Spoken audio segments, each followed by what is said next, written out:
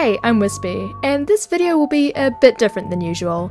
I do have an outline to go off, but I just have so much stuff to discuss, I will mostly be adding things as I go. So, I recently finished making my first webtoon. It's a fantasy story about 3 girls and how they help the god of their world. I made this story in just under 2 years. It was adapted from a high school story, which originally was 3 seasons long and ended very differently, with the villain being more of the traditional type. So today I want to discuss some things that made making this comic a bit easier, some criticisms I have of the comic, but as well as the things that I think worked well and the stuff that I liked. So to start with the tips and shortcuts. I always wrote the script at least a chapter ahead, and I always knew how the story would end, but I did leave flexibility for changes I would come up with. As for some art shortcuts, the first one I did was reused backgrounds. Something I'm really proud of is every single frame had a background that made sense. One of the things I don't really like in comics is when the backgrounds don't make sense for a scene, or if they're just like a colour, because it really makes the character feel like they're not in that environment. But I think a background really does ground the scene in a way that is really important. Sometimes I'd reuse the backgrounds and like blur it a little bit. I think blurring the backgrounds helped add a bit of dimensionality. Another thing I did was I had reference sheets for every single one of the main characters, and I would trace these frequently. I think tracing is fine as long as it's not someone else's art, and when you're tracing your own art as a reference, it can be really helpful, especially as a shortcut tactic. During this video I'll be playing a lot of speed paints, and you'll probably be able to see where I trace stuff.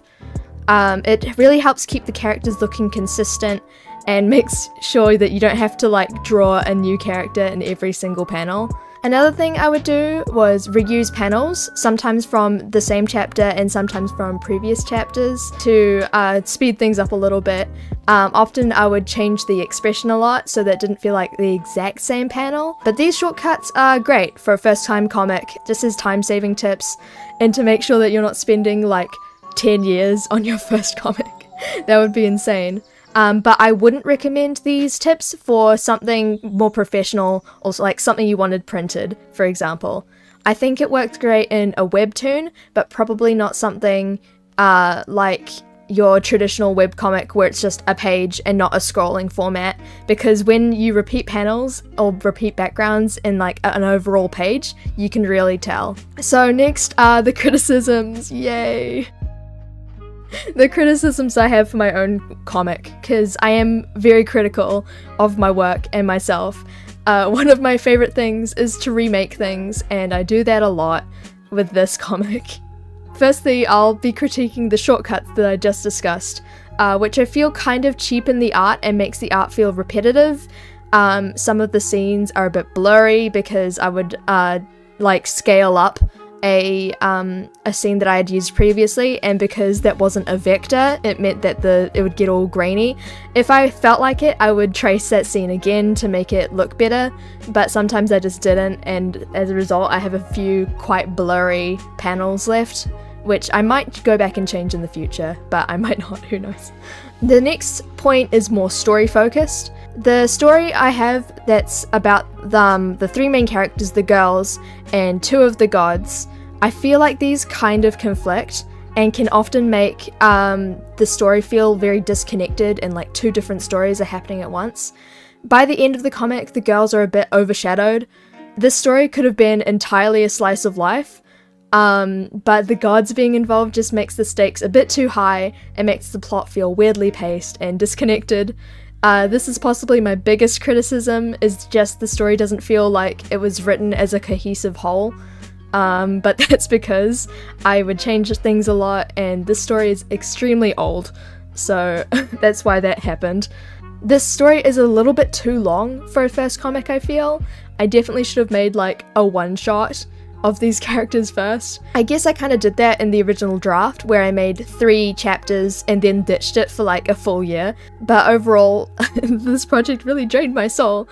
But now it feels weird not working on a panel every day or every couple days. So now I have this hole in my life which I'm currently trying to fill with video making, yay. The story changed as I wrote, as I've already discussed, which can be seen through the changing log lines, which I might show on screen, who knows. The log line should show the themes and focus of the story, and because the log line changed so much, it meant the story and themes were constantly changing, which isn't good. As for the characters, Hayley didn't get her backstory explained or have an arc.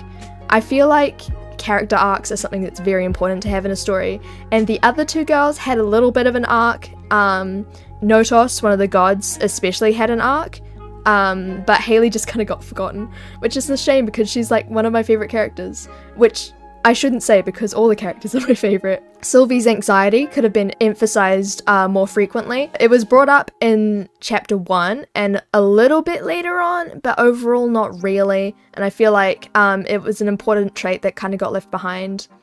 Mud, Belladonna's familiar, disappears partway through the comic and wasn't seen for a few chapters, and he's not as important a character as I hoped for.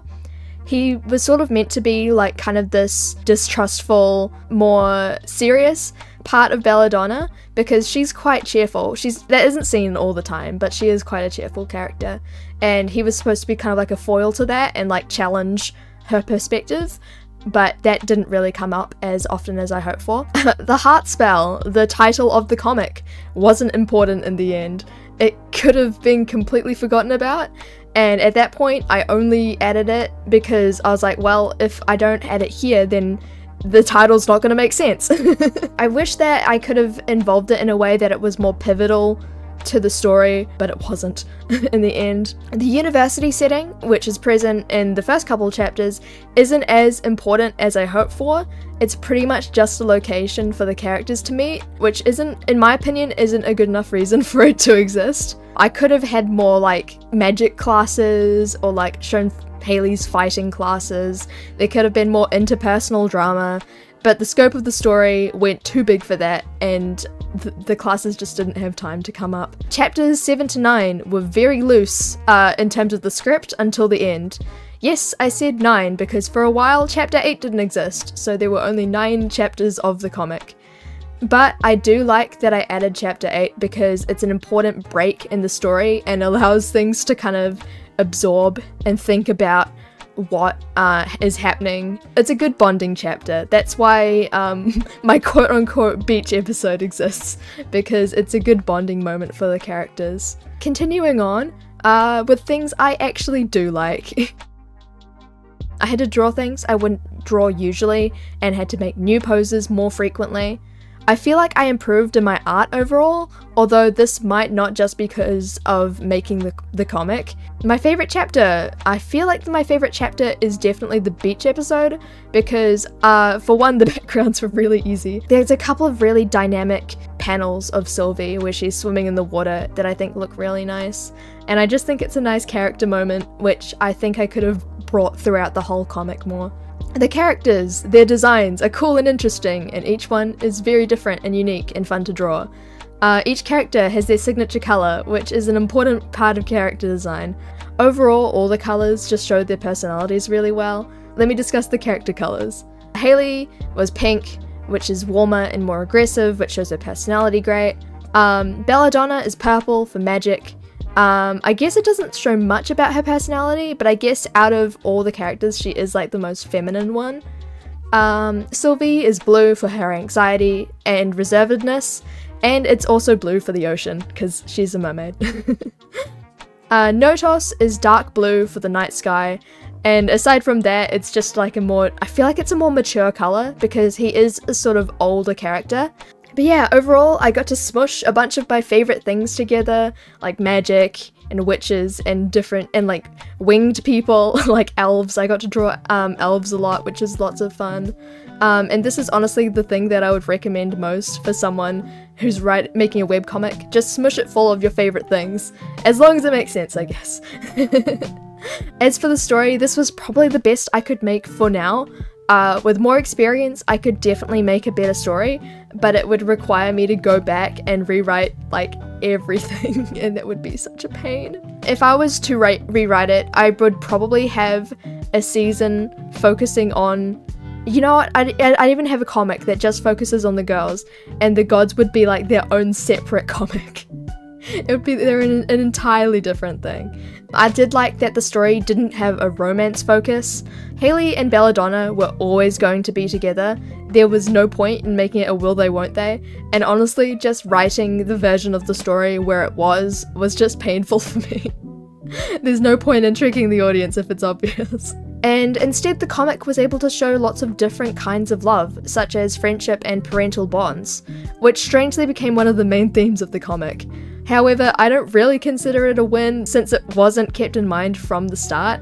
Even though that prologue does exist, with Notos being introduced, I feel like it just still feels so disconnected. My next project. Now that this is over, I have other plans because I cannot sit still for the life of me and I always need to be making something. So my next project, it's a traditionally drawn manga, which is new for me. I don't draw traditional very often, so this will be lots of fun. It's only 4 chapters long with the core themes and logline already concrete and the entire thing is written, which is great because it feels like so much more of a cohesive project than Heartspell ever was.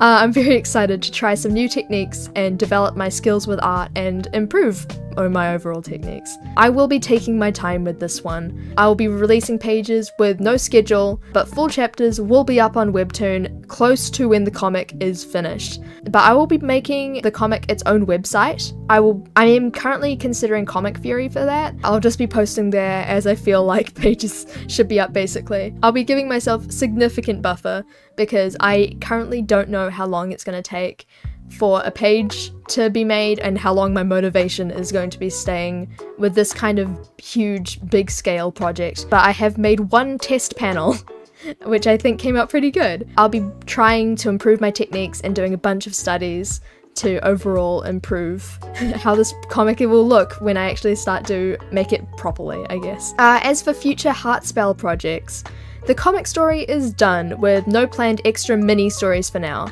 I might go back and touch up panels if I feel like it, which I've been doing the whole time I've been making the comic. There is one final animation I have planned as a final goodbye from me to these characters, who have been in my head non-stop for the past 4 years. I might use these characters in future animations, but nothing's concrete yet. But overall, yes, thank you to those who read the comic and watched this whole video. It's probably been an indecipherable mess. It's been great letting out all these thoughts, and I hope it's been useful if you're writing your own story or making a comic for the first time. But yeah, I'll see you in my next video. Bye!